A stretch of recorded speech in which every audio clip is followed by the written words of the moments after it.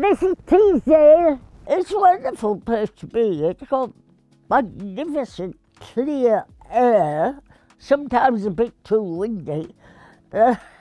And yeah, the main thing is it has this special flora that grows there.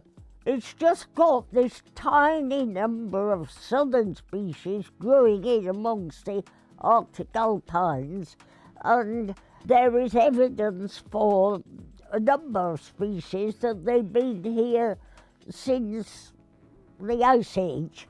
Certainly, when I started, you find that taking 19 of the special plants, that on the average they are decreased from the 1970s to this century by 50%.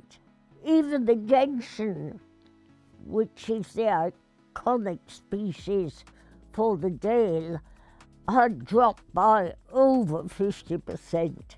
Plants are the Cinderella of the wildlife. We need a David Attenborough for plants. Is that not you? Oh, I'm doing my bit.